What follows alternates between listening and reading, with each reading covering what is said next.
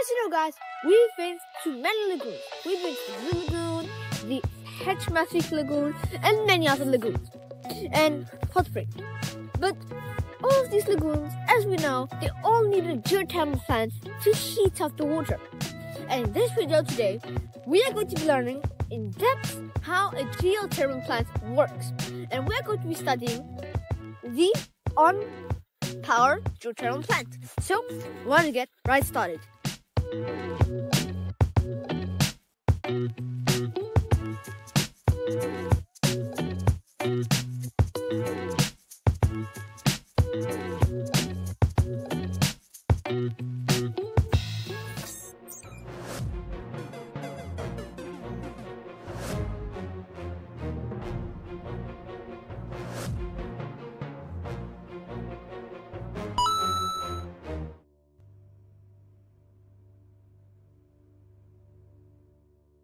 So here, guys, we in a geothermal plant, in the on-power geothermal plant, and why don't we learn more about how it works, right? Okay.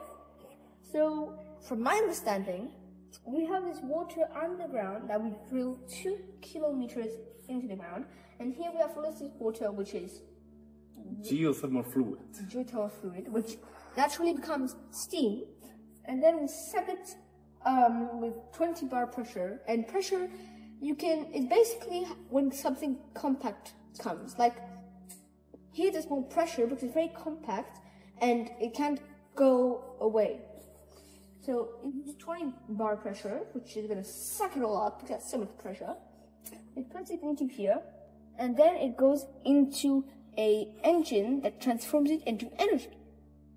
Yeah, exactly. We drill down to these 2 kilometer depth, and then, of course, we get the steam over here, which then goes into the power plant, which generates the electricity.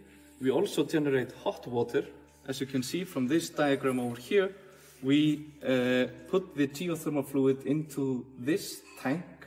Wait, the geothermal fluid, is it automatically steam or is it? We call it geothermal fluid because down below over here it is under so much pressure that it is still in liquid form. But then because there is less pressure down here, up here, then it becomes steam. Alright. Yeah. And here, how do we keep it as a liquid? Yes, exactly. We keep it as a liquid because it's still very hot, but there is not enough heat to transform it into water again. So we cool it. Yes, exactly. Then it goes into this the heat exchanging process over here, where we are heating up fresh groundwater, which we send then to the Reykjavik capital area. And what is this stream here? Yes, this stream is the geothermal fluid itself, and this stream is just regular groundwater. And then, and then we put the geothermal fluid back down into the earth to help nature preserve the renewable energy aspect. And what do we learn more about how the engine works here? Right over there. So here, guys, we have the engine, which is called a steam turbine. And basically, when we get the steam, it goes into here, into the small pipe, it goes up, and then it's going to be going into the, you see these turbines here, it's made in such a way that it's going to make it spin, and then when it makes the turbine spin, it's going to make this X, a small metal rod in the middle, spin too, and here, over here in this small oval kind of shape here, you have copper rings here, and with those copper rings then, when it's spinning in there, it's going to be creating a magnetic field, which is, going to be conductive to this magnet. And then, obviously, we can use it to transfer the electricity. Mm-hmm. Exactly, yeah. These are the high-pressure turbines, which run at about 7 bar pressure. You remember from the boreholes themselves, we have about 20 bar pressure, but it loses some pressure when it comes to the power plant. And so the inlet pressure is about 7 bars, and then at the back of the turbine we have 0.1 bar pressure. Yeah. Alright. And then it condenses back into water to be either cooling down the generator itself because it creates a lot of heat, or to be re-injected into the ground again. And here we have the blade of the engine that we see over there. And can you explain to us what material this is made for and why we use this and why is it in this particular shape? Yes, the material it's made of is about 12% chrome, which helps with the corrosion of the turbine blades. But the rest... What is corrosion? Corrosion, which means that it will not rust away. Yeah, exactly. So we do that to help with the corrosion, otherwise it's carbon steel inside. And then it will be very, how to say, weak, very... Exactly, yes. And the shape of it is to let the steam come here to go in the other turbine blades at the back. Yeah, so kind of steer the steam itself around the turbine. Push it and then it'll go around. Exactly, yes. Right. Alright. And can you explain to us why we have this small Yes, this material over here helps with the precipitation of minerals. It will then the minerals will collect over here, which then we can clean out more efficiently rather than it would just clog up at the end of the turbine. Yeah. Thank you. Yeah. And you might be wondering, guys, how do we drill up to 2 kilometers down into the earth?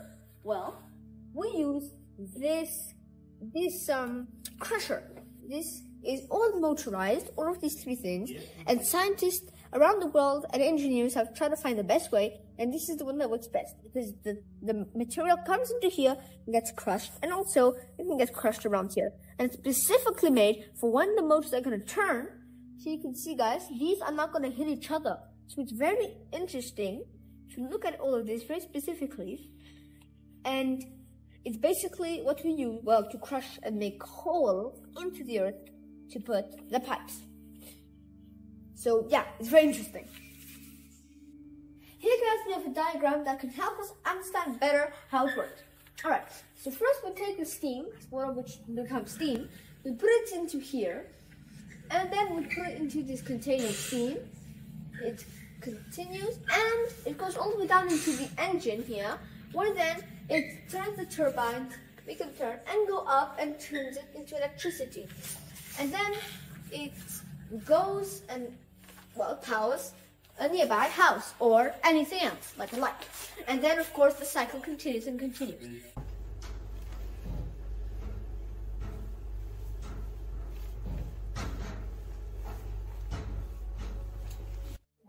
But why do we want to put specifically geothermal plants in Iceland? Because we know that there are many countries, and not in every country we have a geothermal plant. And why is it specifically good to have one in Iceland?